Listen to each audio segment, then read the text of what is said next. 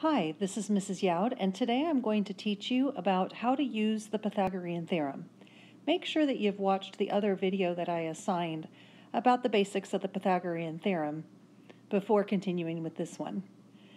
You should be taking notes in your spiral notebook while watching this video, and that you can use those notes while you're doing your assignments. The Pythagorean Theorem is used for finding side lengths of a right triangle. In a right triangle, you usually have a box in one of the corners that signifies the right angle, and then you have two legs, and the legs are the sides of the right triangle that make up that right angle. And lastly, across from the right angle, you have the hypotenuse. And the hypotenuse is always the longest side of the right triangle. So the Pythagorean theorem is a squared plus b squared equals c squared. And the a and the b are the legs, and the c is the hypotenuse. So another way to think about this is leg squared plus leg squared equals hypotenuse squared. Remember that the previous video that I had you watch talked a lot about the Pythagorean theorem and how it works and why it works. Okay, let's do some examples. In example 1, we need to find the length of the hypotenuse. Since this is a right triangle, we can use the formula a squared plus b squared equals c squared, because that is the Pythagorean theorem. In this case, we need to find this side here, and that is the one that is opposite of the right angle, so it is the hypotenuse. The hypotenuse is the one that is always here, that is c. So what we need to do is substitute the 5 and the 12 for our a and our b. Now, it does not matter which one is which. We could have A be 5 and B be 12, or we could flip it around and have A be 12 and B be 5. I'm going to go ahead and have 5 be A. So I have 5 squared plus 12 squared equals the what I don't know, which is the hypotenuse, squared. Okay, so now I just need to solve for the letter C. 5 squared is 25. 12 squared is 144 equals C squared. 25 and 144 is 169 equals C squared. Now remember, to undo this square, we learned in a previous video that you need to take the square root on both sides. When you do that, the square and the square root cancel, and you're left with just c by itself. And then the square root of 169 is 13. So the answer is that the hypotenuse, or letter C, is 13 meters. Let's move on to letter B. Once again, we have a right triangle, so we can use the Pythagorean theorem, a squared plus b squared equals c squared. And we're trying to find this side length here, which is opposite of the right angle, which is the hypotenuse. So this is the part that we're trying to find this time again. So I'm just going to substitute in what I know for the legs, which is 3 over 10 and 2 over 5 into my formula. It's important to put parentheses around these because they are fractions, and we want to make sure that we square both the top and the bottom of the fraction when we solve. All right, so 3 squared is 3 times 3, which is 9. 10 squared is 10 times 10, which is 100, plus 2 squared, 2 times 2 is 4, and 5 times 5 on the denominator is 25. Okay, so now it is time to combine those two fractions. Since they do not have like denominators, we need to make the second one here the same. So I'm going to multiply this by 4 so that I can turn it into 100. So now I have 9 over 100 plus 16 over 100 equals c squared. 16 plus 9 is 25, so that we have 25 over 100 equals c squared. I could simplify this into 1/4 by dividing by 25 here and here. So I have 1/4 equals c squared. All right, we still need to get rid of that square. So remember, the opposite of square, once again, is taking the square root. And when you do that, the square and the square root cancel, and you're left just with that variable c. So this is the square root of 1 over the square root of 4, and the square root of 1 is 1, the square root of 4 is 2.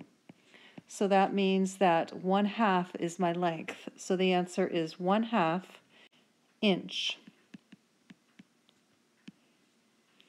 All right, letter C, we're still going to use the Pythagorean theorem because we have a right triangle again. So a squared plus b squared equals c squared. Once again, what we're trying to find is the side opposite of the right angle, which is the hypotenuse. And the hypotenuse is always the letter C in our Pythagorean theorem. So I'm going to substitute in the 8 and the 15 into my equation now. So we have 8 squared plus 15 squared equals c squared. 8 squared is 64, 8 times 8. And 15 squared means 15 times 15, which is 225. 225 plus 64 is 289. Okay, so we still have this square that we need to undo, and we undo that by taking the square root. Once again, the square and the square root cancel, and we're left with c on this side, and the square root of 289 is 17. So our answer is 17 feet. If you have a hard time with multiplying squares and finding square roots, it's okay for you to use a calculator during these lessons. For example 2, I want to find the length of the leg. Now this is still a right triangle, and if we look at the side opposite, we can see that this is the hypotenuse, and on this one, the side opposite is the hypotenuse, so the 34 yards. And on letter C, the hypotenuse is 10.4 meters. So for all of these, we're going to use a squared plus b squared equals c squared. Remember that the hypotenuse is always going to be the letter C. So in this case, when we substitute, we're going to substitute the 2.9 in for the C.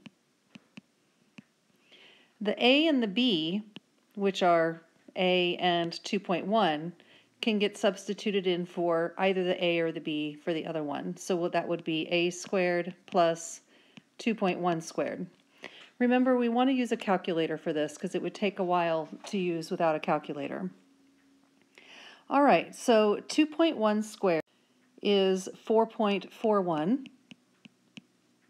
So I have a squared plus 4.41, and 2.9 squared is 8.41. So now if we want to solve for a here, we want to subtract off 4.41 from both sides. And that gives us a squared is equal to 4.00, or just a squared is equal to 4. Just like on the last couple of problems from the example 1, whenever we have a square, we need to undo that by taking the square root. When we do that, the square and the square root cancel, and we're left with just the variable a, and the square root of 4 is 2. So that means that my answer for this leg length here is 2 centimeters. Letter B, we're going to use the formula again. A squared plus b squared equals c squared. Remember that the c squared is always your hypotenuse, so that is going to get substituted in here. So we have 34 squared here. The other two that we're going to substitute in are 16 and b. So I'm just going to go 16 squared plus b squared equals 34 squared. Next step is squaring the 16. 16 squared is 256, and then b squared we just keep the same. 34 squared is 1,156. Now we need to solve for the letter b. So we're going to solve for b by subtracting 256 from both sides, and we get 900. So now we need to take care of this square here by taking the square root on both sides. When we do that, the square and the square root cancel, and we're left with b. And the square root of 900 is 30. So the answer for this question is that letter B is 30 yards. Okay, for the last question, we have a squared plus b squared equals c squared. Remember that 10.4 is your hypotenuse. So it will be equal to 10.4 squared. Now I'm going to substitute in a and 9.6 into my equation. I would like for you to pause this video and try this on your own and see if you can get it right. Go ahead and turn it back on when you're done. You should have gotten that 9.6 squared is 92.16 and 10.4 squared is 108.16. So now I'm going to subtract off 92.16 from both sides, which gives us a squared equals 16. I need to undo the square by taking the square root, so the answer would be a is equal to, the square root of 16 is 4. So the answer for letter A over here would be 4 meters. For example 3, we need to find the missing length of the figure. In question A, we have what looks like a rectangle here that is topped by a right triangle. So if this is a rectangle, I know that if this is 63, this also has to be 63 centimeters. And if this side is 16, then this also has to be 16 centimeters. Now, if you remember what these little symbols mean, it means that we have 3 side lengths that have the same length. So that means that this top part is also 16 centimeters. Okay, so now we have a right triangle. We know 2 sides of the right triangle, 16 and 63, and we need to find the third side of the right triangle, which is x. So let's figure out which side is the hypotenuse. Here's my right angle, which means that the side opposite of the right angle is going to be my hypotenuse. So that means x is my hypotenuse. So now I need to use a squared plus b squared equals c squared. Remember, c has to be the hypotenuse. So in this case, the hypotenuse is x. So I'm going to substitute in x for the hypotenuse.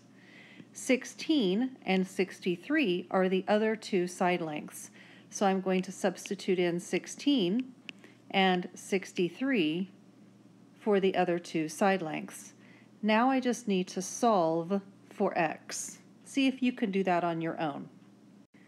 Okay, you should have gotten 65 as your answer because 16 squared is 256, 63 squared is 3,969, and when you add those two together, you get 4,225.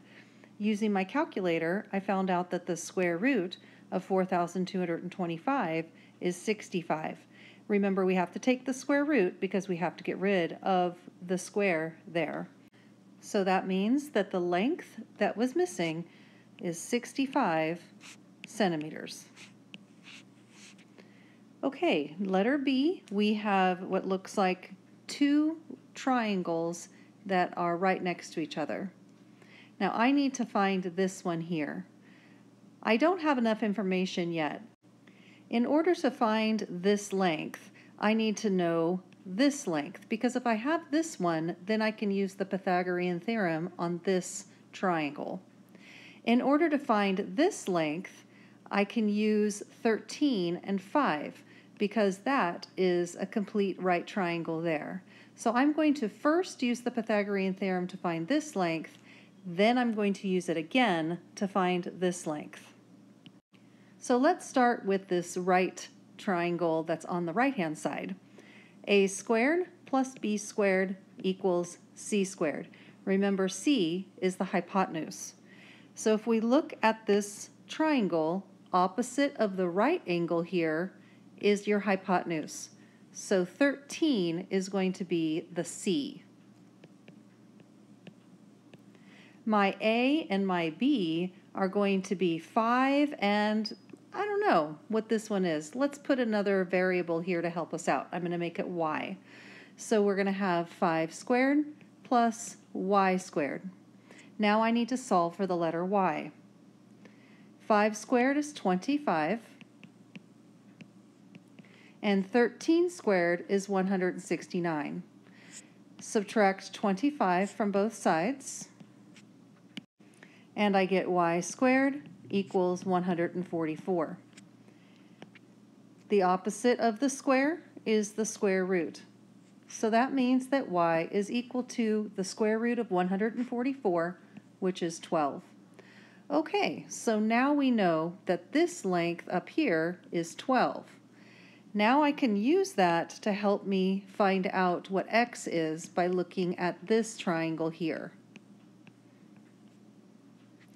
We have a squared plus b squared equals c squared. Remember that the c is the hypotenuse.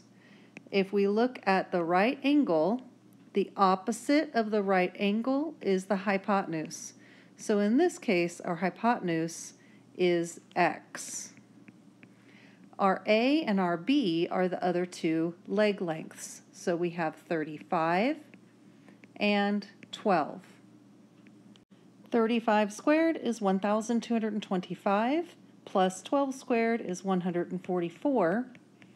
And now we need to add 1,225 and 144 to get 1,369. The opposite of the square is taking the square root.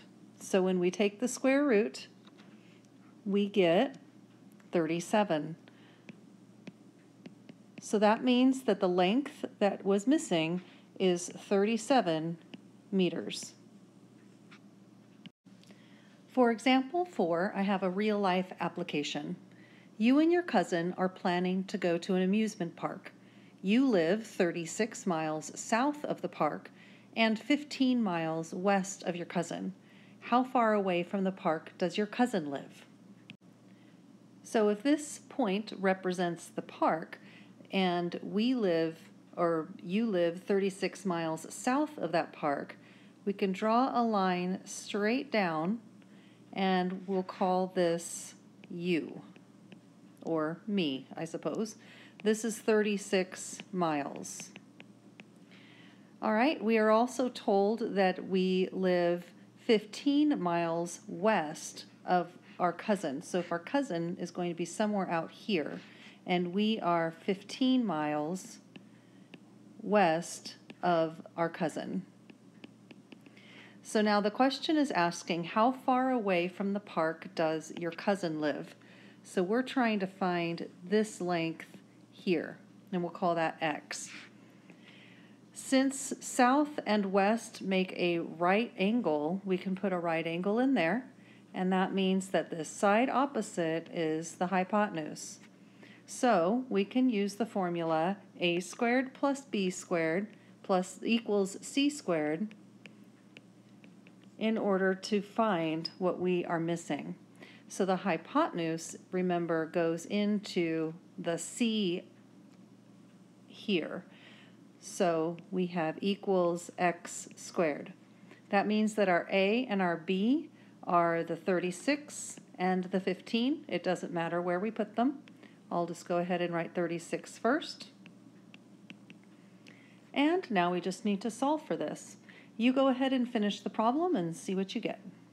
Okay, you should have gotten 39. So that means that your cousin lives 39 miles from the park. Okay, this concludes today's lesson about the Pythagorean theorem.